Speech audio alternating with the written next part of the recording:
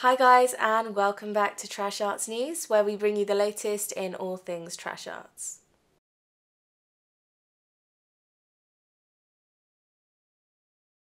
Today it is Throwback Thursday, and we will be looking at The Message.